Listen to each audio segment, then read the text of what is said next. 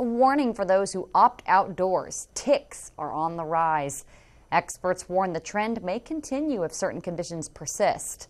Meteorologist Jeanette Gallardo sheds light on the contributing factors to the surge and has tips to protect yourself from dangerous tick bites. Delaware state parks are a great place to spend the day surrounded by nature. But hikers have to remain vigilant of pests, especially ticks. Jeffrey Lee, visiting with his family from Arlington, Virginia, had a close encounter. One of my sons recently had a tick bite and started developing a rash with a ring around it, and we had to take him to the pediatrician and get him on antibiotics.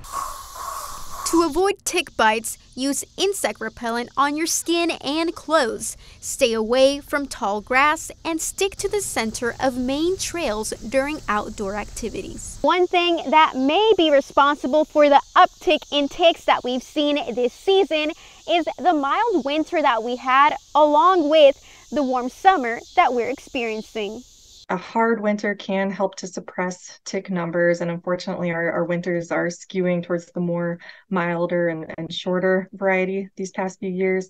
And so the tick population doesn't really take as big a hit as it would have in the past. More ticks means more danger and more reason to take extra precautions. Learning from that experience, we're definitely cautious around looking for ticks when we're going outside or coming in from the trail. You don't have to stop enjoying the outdoors, but following simple rules can help keep you and your family safe.